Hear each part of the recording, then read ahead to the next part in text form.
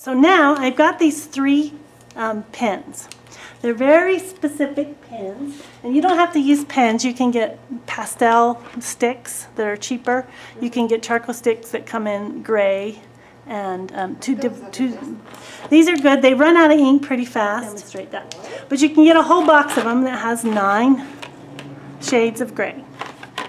And I bought the whole box. It's pretty expensive at Michael's especially. But you don't get to use the whole box.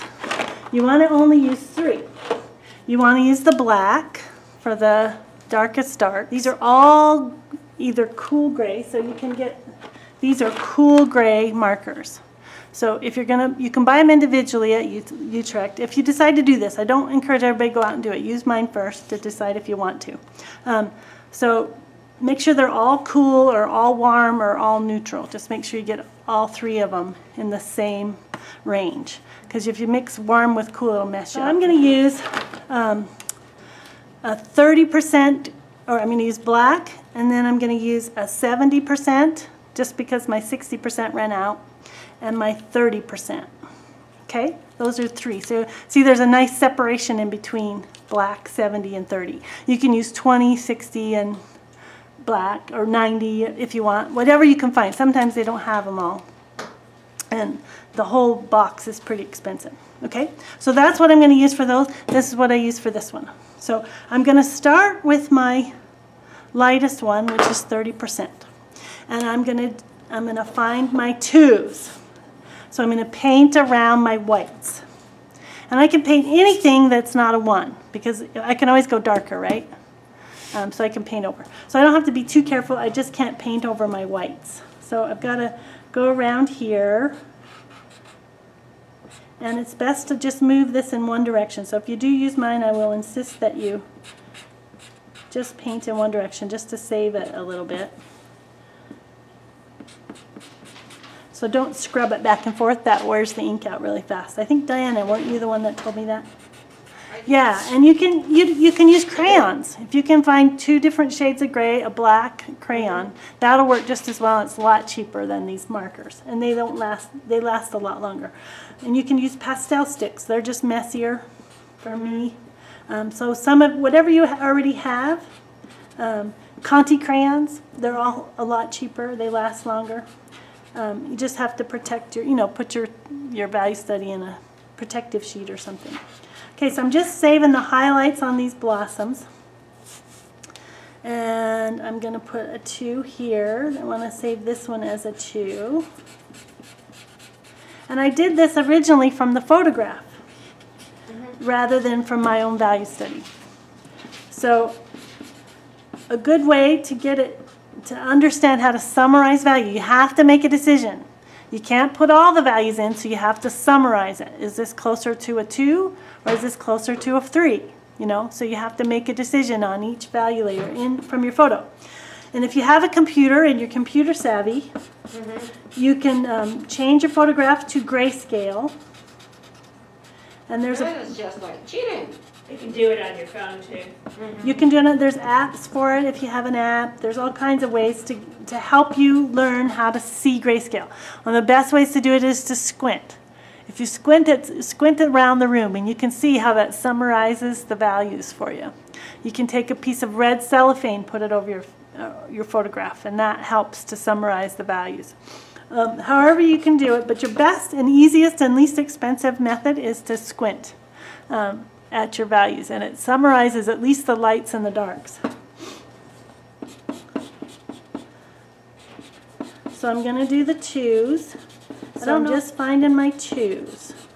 The first time was harder, and I'm going to have, when you guys come in next time, I'll have some pre-grayscaled and posterized, oh, that was the other thing, in your computer program, if you have like a Photoshop or something. After you've changed it to grayscale, you can posterize it.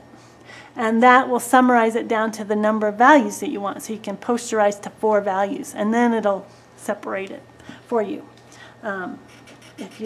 That's just a little, like she said, a cheater way to do it, but it's not really cheating. It's just game savvy. That's what my brother says about basketball. It's not cheating unless you get a foul. It's just game savvy. Or you get caught. Yeah, exactly. So, you know, I don't have to be too careful here because I know I can go on top of the 2s with the 3s. So on Photoshop, you do grayscale and then you go to Posterize. That's what it's called in Photoshop. In other places it might be called something else, but And you can choose how many grays you want. yeah, and you can set the value range at 4. And then you need 4 value ranges. And then it'll 4 will give you a white. Yes, usually, depending on your photograph. So again, I'm just saving the whites here. I'm trying not to scrub.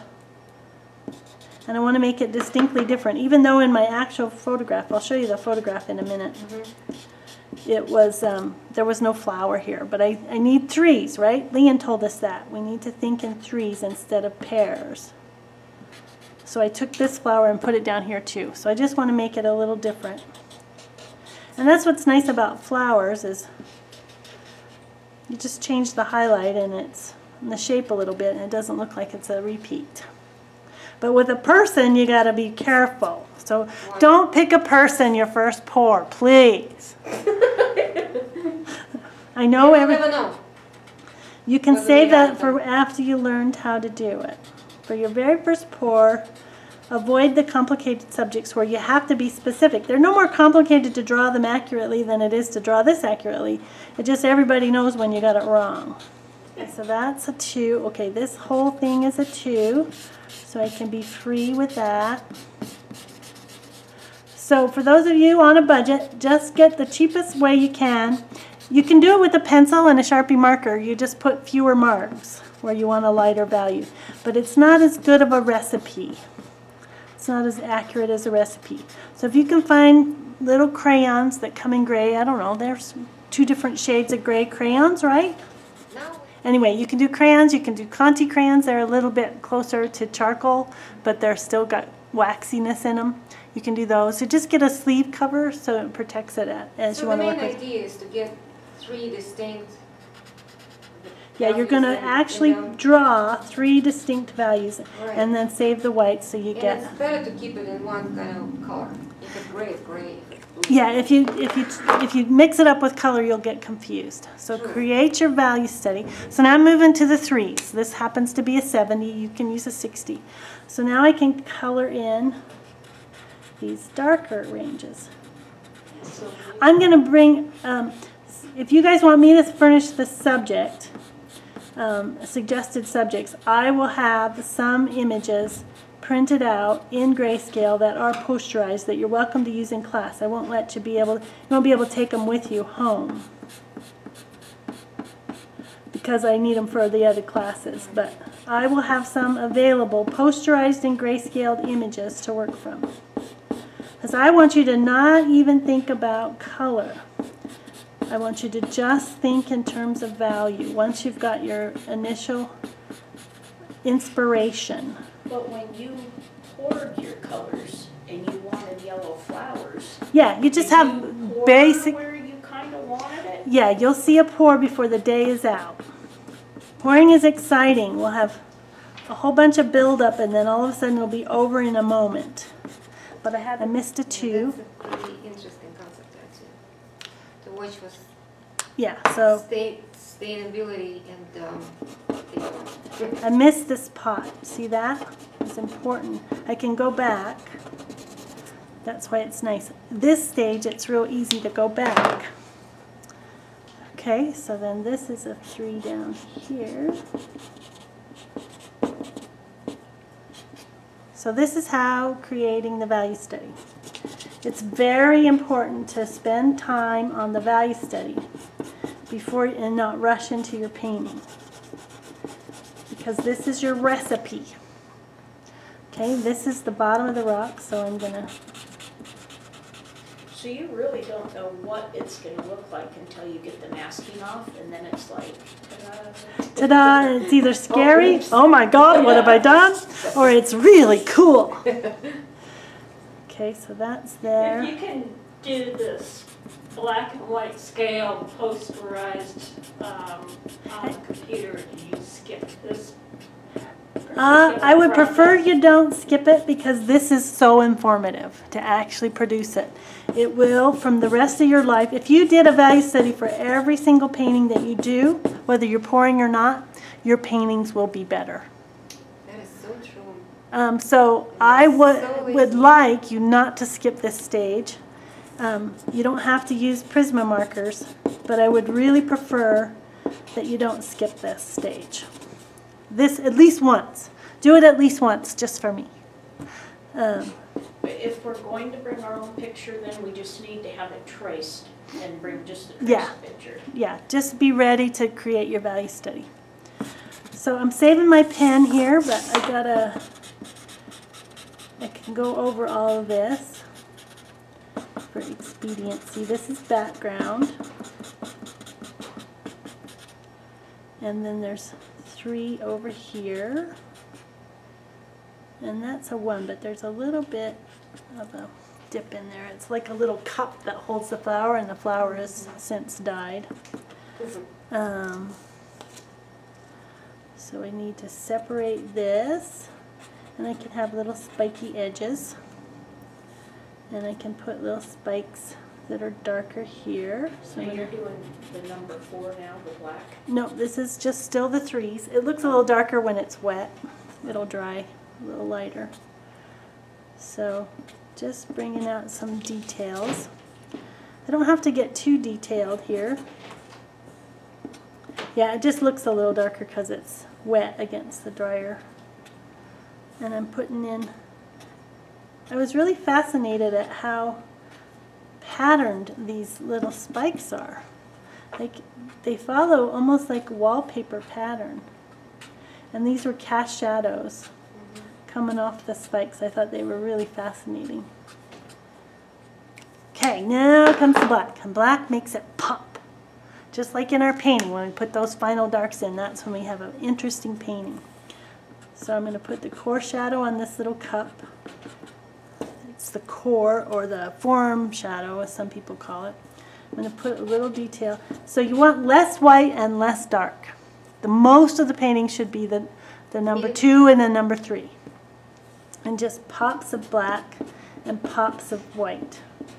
Because those probably will create the focus. Yeah, the black against the light is what's going to create the focus. So I want some darks up against this flower. My focal point is this flower. I could have moved it and made it better, but from my photographic reference, but I decided I would move away from the rule of thirds. Okay, so this is casting a shadow onto the ridge here, which I thought was really fun. So this dark against this light is my focus, my intended focus.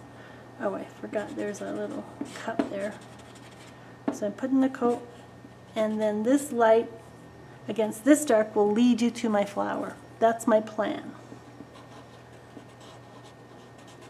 That's why I minimize this light, and I'm kind of pointing to the flower with this light path. So I want to put light against dark right there. And then these little spikies in here are fun, and I'm going to make this light against this flower dark, but I didn't make this flower as bright as this one. Sort of like the man was a little fussy. Yeah, so this one's bigger because it's closer, but I want to make it less brilliant, less intensity, because I want you to look there. That's an interesting plan. Yeah, we'll see if I can pull it off. I've got 3 times to pull it off, right? So it doesn't always work that way. Do sometimes your colors don't turn out as dark as you want them? Sometimes anything can happen. Anytime. Because each time you pour, are you pouring a stronger pigment? Yes. And I'm going to get into that as soon as we get... Because it says 3 pouring cups, but if you start with the lightest one, then you're going to have to keep dumping that out and mixing your next stronger one. You just add pigment. Oh, okay. Yeah, so you don't have to That makes waste... sense. Yeah, you don't have to wait too much. So basically, I want to minimize these darks. I love this cast shadow against this that's being cast over here. So you really have to think about placement because every edge is hard. You don't have the luxury of soft edges now.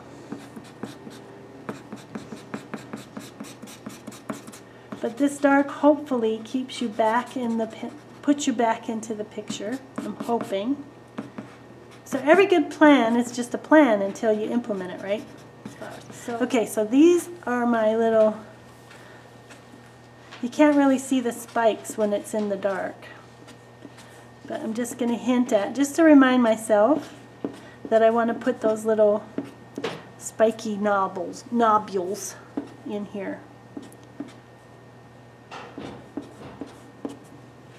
And it's kind of amazing how that little cactus flower sort of popped out. I need to darken up this edge to separate it from that one behind. And put some knobbies in there. Not yet. Yes! Oh wait, I want to pop out this flower edge. So in my photo there's like some little grasses back in there. So I just put them up against that flower. But we have trust that it's going to be fun. It's going to be fun. Right now it's kind of dirty work. And it takes you a long time to get to the point where you actually see a result. So this is a patience process. Exactly.